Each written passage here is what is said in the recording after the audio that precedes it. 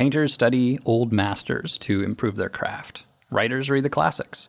Same is true for musicians. But as a concept artist, what can we learn from classic pieces of design?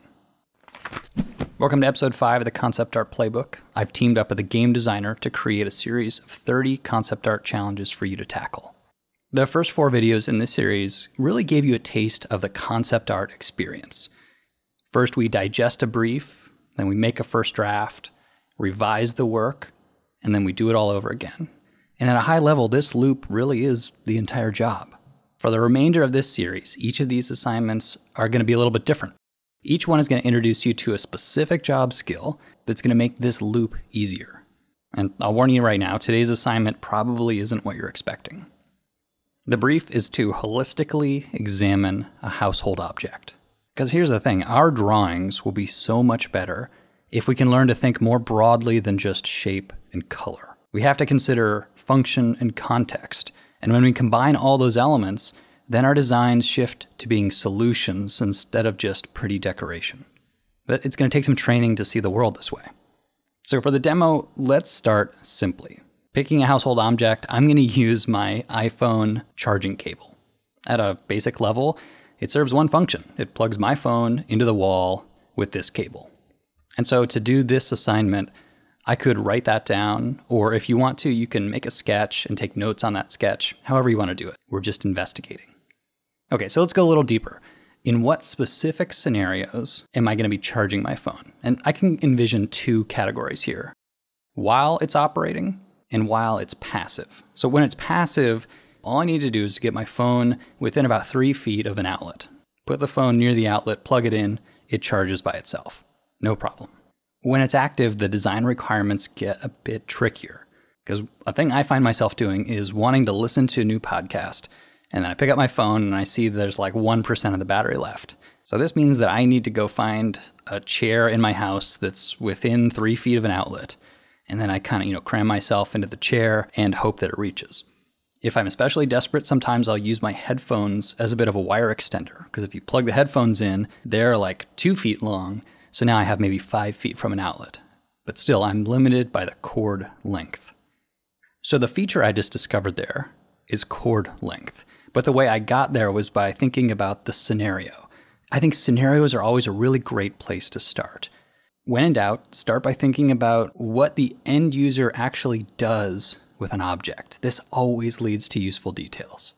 One detail is that the charging wire can be detached. When you separate the charging brick, or whatever this thing is called, it reveals that there's actually a USB connector on this end. So now I have 3 functional choices here. I can charge my phone with a laptop or a portable charger, so I don't need to have the wall involved. It also allows me to swap out the cord for a longer replacement cord, or I guess theoretically a shorter one. And if I lose the charging brick, I can swap it from another device. Maybe I have another Apple product lying around and they're interchangeable. But let's focus on cord length for a minute. One of my portable hard drives has, I guess, about a 9-inch connector cable. I don't think I've ever seen a cord quite so short. So the iPhone cord is about 3 feet long. We can think of that as a middle ground. And then my vacuum cleaner has a cord that's, I think it's maybe 25 feet long. It's really long. And each of these scenarios have chosen a cord length that's based on what we could describe as an average use case. For a hard drive, a short cable is fine because you never really need it to travel very far from the device it's plugged into. On a vacuum cleaner, a long cord is fine because it's specifically designed to coil neatly around the handle when it's not in use. Now the iPhone cord is different. I've already laid out a couple scenarios on where you'll be charging your phone, but there are way more average use cases for a phone. And because there's so many ways we use our phone, that makes it harder to pick an average cord length. So Apple did their best and they picked something that's about 3 feet long. But unlike my vacuum cleaner, they didn't create any official way to coil up the wire when it's not in use, which means I paid extra for this beautiful phone and a matching beautiful white wire that just immediately turns into this ugly knot in the drawer with my other miscellaneous wires. And actually, that's not even fully true.